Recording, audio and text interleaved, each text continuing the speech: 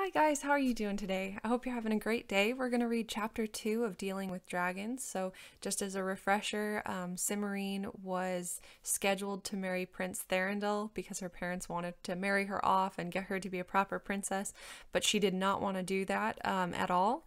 So she met a frog, and the frog told her a long journey she could take to run away. So she has done that, and she has reached the end of her walking journey, and now she's inside of a hovel or a cave. Okay, so this is chapter 2, in which Cimarine discovers the value of a classical education and has some unwelcome visitors. Inside the hovel was dark and cool and damp. Cimarine found it a pleasant relief after the hot, dusty road, but she wondered why no sunlight seemed to be coming inside through the cracks in the boards. She was still standing just inside the door, waiting for her eyes to adjust to the dark, when someone said crossly, "Is this the princess we've been waiting for?" "Why don't you ask her?" said a deep, rumbly voice. "I'm Princess Cimarine of Linderwall," Cimarine answered politely. "I was told you could help me." "Help her?" said the first voice, and Cimarine heard a snort. "I think we should just eat her and be done with it." Cimarine began to feel frightened. She wondered whether the voices belonged to ogres or trolls, or whether she could slip out of the hovel before they made up their minds about eating her.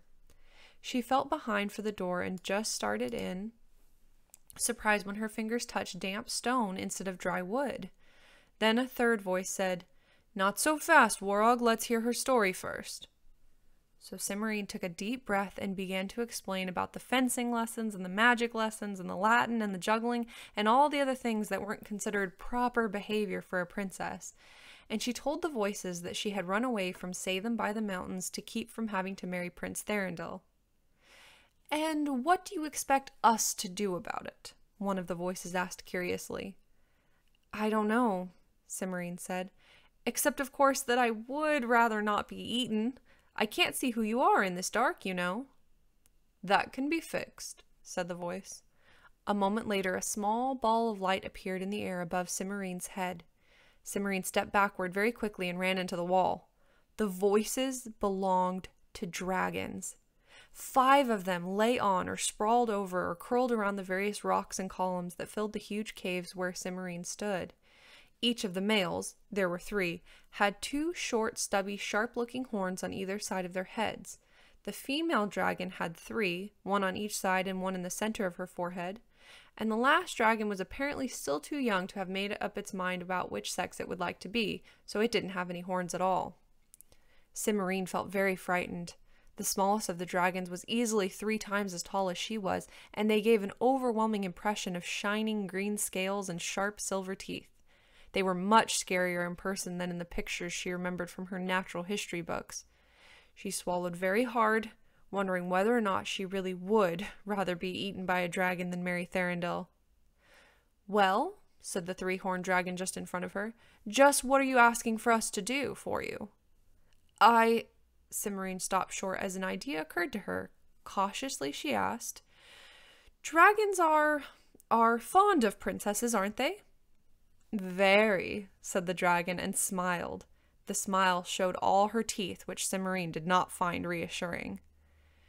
"That is, I've heard of dragons who have captive princesses to cook for them and so on," said Cimarine, who had very little idea what captive princesses did all day.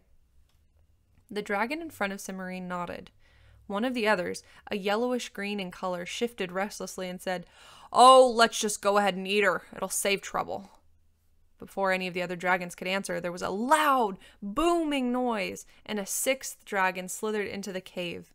His scales were more gray than green, and the dragons by the door made way for him respectfully. "Kazoo!" said the newcomer in a loud voice. Achoo! I'm sorry I'm late, but I had a terrible thing happen on the way here. Achoo!" "What was it?" said the dragon to whom Cimarine had been talking. "I ran into a wizard. Achoo! Had to eat him. No help for it. Achoo! Achoo! Now look at me." Every time that gray-green dragon sneezed, he emitted a small ball of fire that scorched the wall of the cave. "Calm down, Roxim," said Kazul. "You're only making it worse." "Achoo! Calm down? When I'm having an allergy attack? Achoo! Oh, bother!" Then said the gray-green dragon, "Somebody give me a handkerchief." Achoo! Here, said Cimarine, holding out one of the ones she had brought with her. Use this. She was beginning to feel much less frightened, for the great green dragon reminded her of her great uncle, who was old and rather hard of hearing, and of whom she was rather fond. What's that? Said Roxham. Achoo! Oh, hurry up and give it here. Kazul took the handkerchief from Cimarine, using 2 claws very delicately, and passed it to Roxham. The gray-green dragon mopped his streaming eyes and blew his nose. Oh, that's better, I think. Achoo! Oh, drat! The ball of fire that accompanied the dragon's sneeze had reduced the handkerchief to a charred scrap. Cimarine hastily dug out another one and handed it to Kazul, feeling very glad that she had brought several spares. Roxham went through 2 more handkerchiefs before his sneezing spasms finally stopped. Oh, much better, he said. Now then, who's this that lent me the handkerchiefs? Somebody's new princess, eh? We were just discussing that when you came in, Kazul said, and turned back to Cimarine. You were saying about cooking and so on. Couldn't I do that for one of you for a while? Cimarine said. The dragon smiled again, and Cimarine swallowed hard. And possibly, but why would you want to do that? Because then I wouldn't have to go home and marry Thranduil, Cimarine said. Being a dragon's princess is a perfectly respectable thing to do, so my parents couldn't complain. And it would be much more interesting than embroidery and dancing lessons. Several of the dragons made snorting or choking noises. Cimarine jumped, and then decided that they were laughing. "Ah, this is ridiculous," said a large, bright green dragon on Cimarine's left. "And why?" asked Kazul. "A princess volunteering, out of the question." "That's easy for you to say," one of the other dragons grumbled. "You already have a princess. What about the rest of us?" "Yeah, don't be stuffy, Warog," said another. "Besides, what else can we do with her?" "Eat her," suggested the yellowish-green dragon in a bored tone. "No proper princess would come out looking for dragons," Warog objected.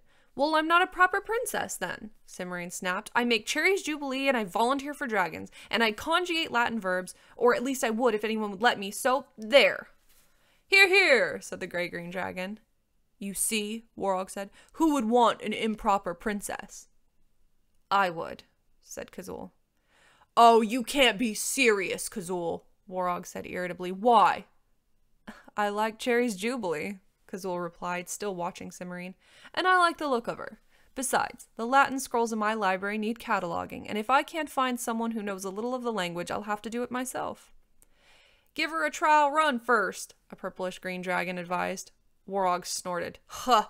Latin and cherries jubilee, and for that you take on this black-haired, snippy little—" "I'll thank you to be polite when you're discussing my princess," Kazul said, and smiled fiercely. "Nice little gal," Roxham said, nodding approvingly and waving Cimarine's next-to-last handkerchief. "Got sense. Be good for you, Kazul." "If that's settled, I'm going to find a snack," said the yellowish-green dragon.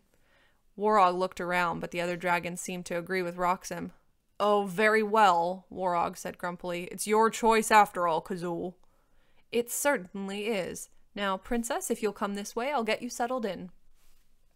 Cimarine followed Kazul across the cave and down a tunnel. To her relief, the ball of light came with her. She had the uncomfortable feeling that if she had tried to walk behind Kazul in the dark, she would have stepped on her tail, which would not have been a very good beginning. Kazul led Cimarine through a long maze of tunnels and finally stopped in another cave. "Here we are," the dragon said. "You can use the small room over on the right. I believe my last princess left most of the furnishings behind when she ran off with the knight."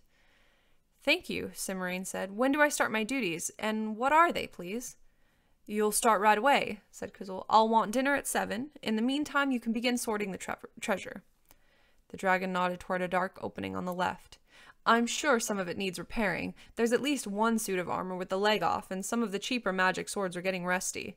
The rest of it really ought to be rearranged sensibly. I can never find anything when I want it." "And what about the library you mentioned?" Cimarine asked. "Well, we'll see how you do on the treasure room first," Kazul said. "The rest of your job I'll explain as we go along. You won't object to learning a little magic, do you?" "Oh, not at all," said Cimarine. "Good. It'll make things much easier. Go and wash up, and I'll let you into the treasure room so you can get started." Cimarine nodded and went into the room Kazul had told her to use. As she washed her face and hands, she felt happier than she had in a long time. She was not going to have to marry Thranduil, and sorting a dragon's treasure sounded far more interesting than dancing or embroidery. She was even going to learn some magic, and her parents wouldn't worry about her once they found out where she was. For the first time in her life, Cimorine was glad she was a princess. She dried her hands and turned to go back into the main cave, wondering how best to persuade Kazul to help her brush up on her Latin. She didn't want the dragon to be disappointed in her skill. Draco, Draconum, Dracone, she muttered, and her lips curved into a smile. She had always been rather good at declining nouns. Still smiling, she started forward to begin her new duties. Cimorine settled in very quickly. She got along well with Kazul and learned her way around the caves with a minimum of mishaps.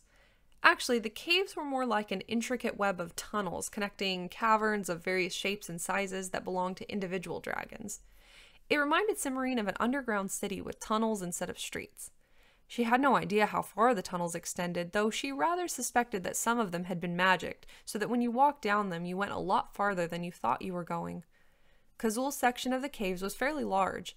In addition to the kitchen, which was in a large cave near the exit, so there wouldn't be a problem with the smoke from the fire, she had a sleeping cavern, 3 enormous treasure rooms at the far end of an intricate maze of twisty little passages, 2 even more enormous storage for rooms for less valuable items, a library, a large, bare cave for eating and visiting with other dragons, and a set of rooms assigned to Cimorine.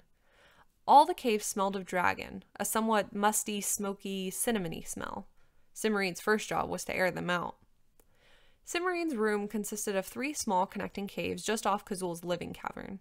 They were furnished very comfortably in a mixture of styles and periods, and looked just like the guest rooms in most of the castles Cimorine had visited, only without windows. They were much too small for a dragon to get inside. When asked, Kazul said that the dwarves had made them in return for a favor, and the dragon's tone prevented Cimorine from inquiring too closely into just what sort of favor it had been. By the end of the first week, Cimorine was sure enough of her position to give Kazul a list of things that she needed in the kitchen.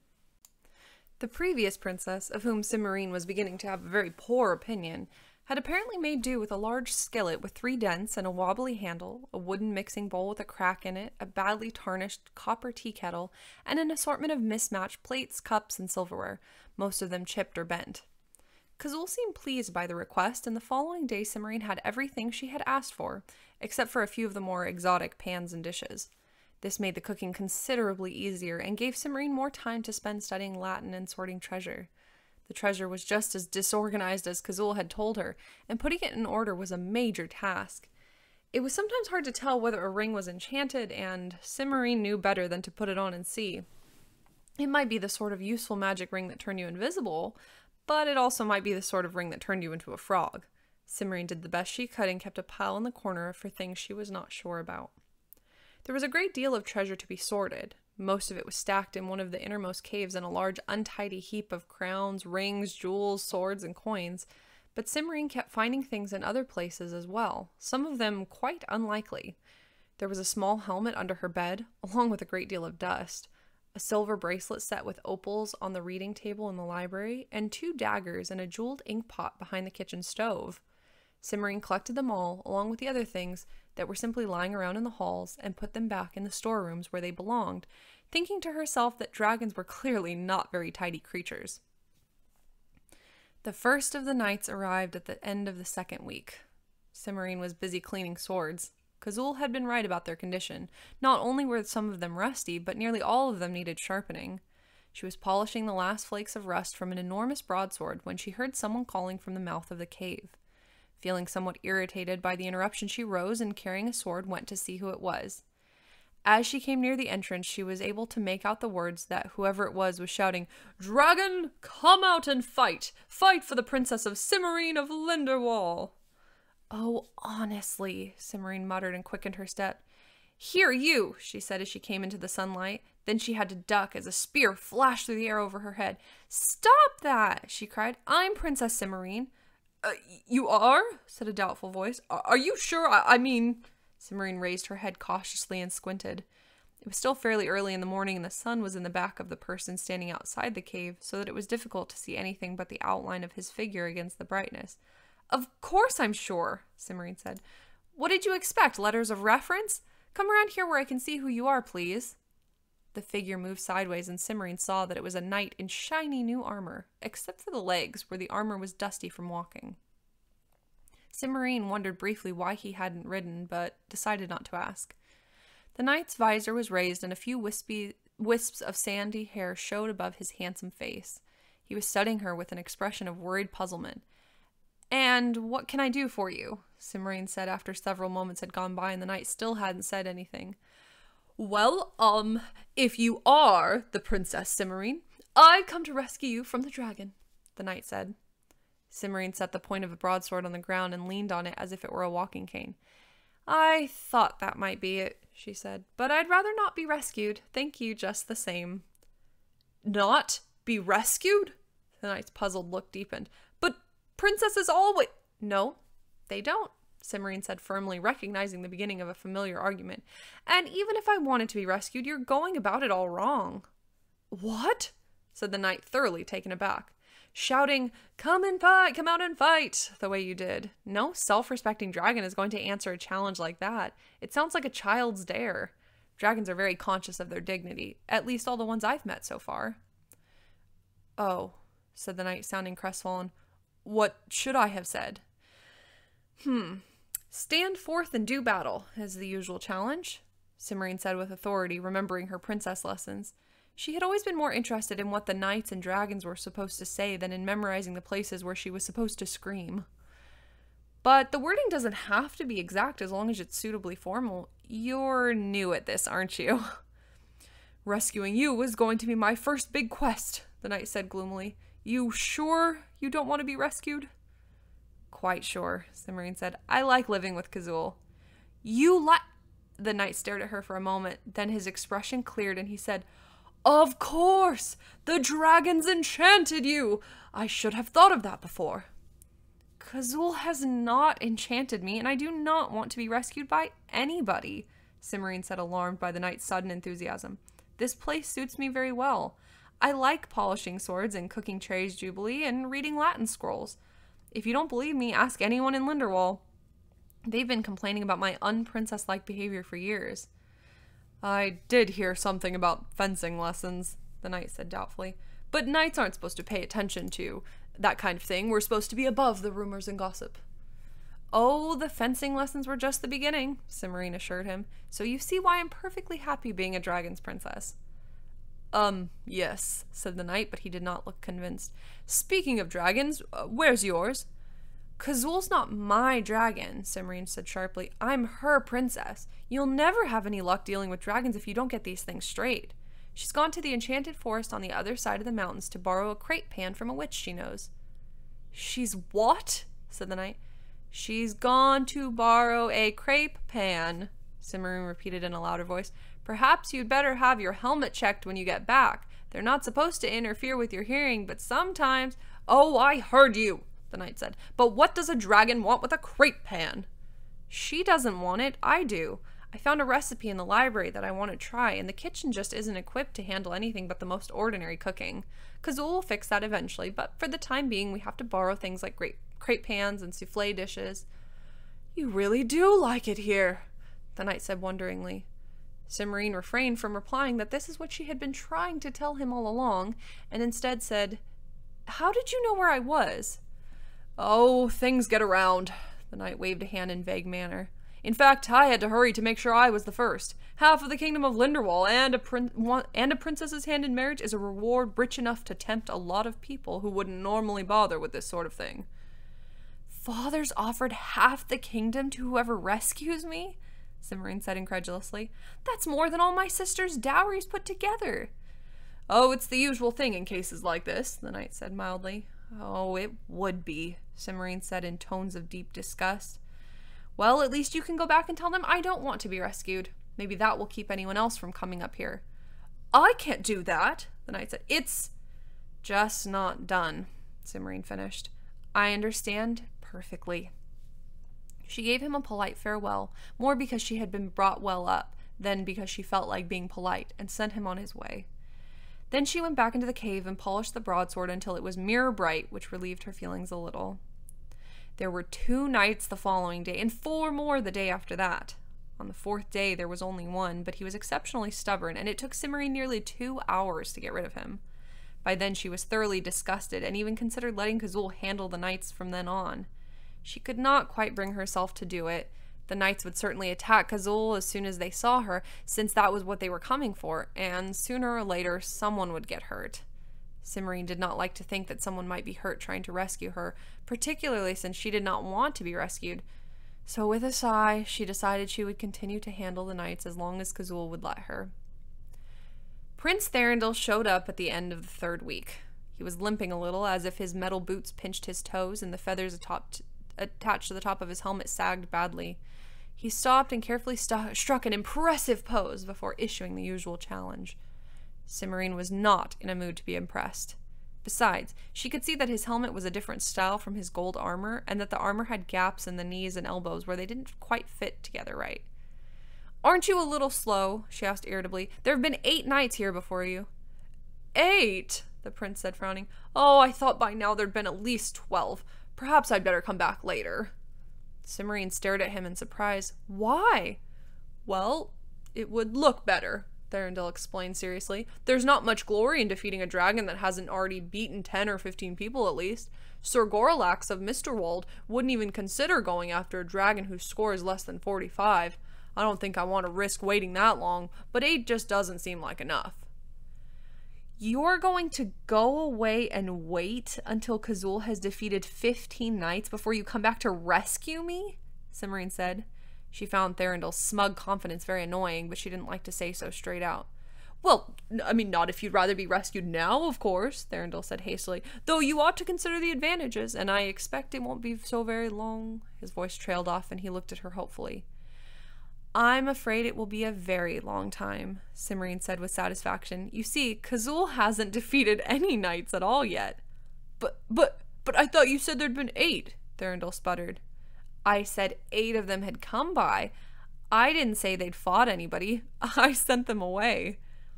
"You sent them away?" Thranduil repeated, plainly horrified. "But that's... Not done. I know," Cimmerian smiled sweetly. "But I've done it, and I intend to go on doing it, so you might as well go home and warn your friends. They'd feel so foolish, you know, if they came all this way into the mountains to rescue me, and then had to turn around and go back home without doing anything." "Well, they certainly would," Thranduil said indignantly. "What do you mean by playing these kind of tricks? Don't you want to be rescued?" "No," said Cimmerian, losing her patience at last. "I don't, and I'm tired of having my work constantly interrupted. So please go away and don't come back." "You can't possibly mean that," Thranduil said. "Besides, everyone expects me to rescue you." "Well, that's your problem," Cimmerian told him. "I'm going to fix dinner. Goodbye." Before he could say anything else, she turned and ducked back into the cave, hoping the prince wouldn't follow.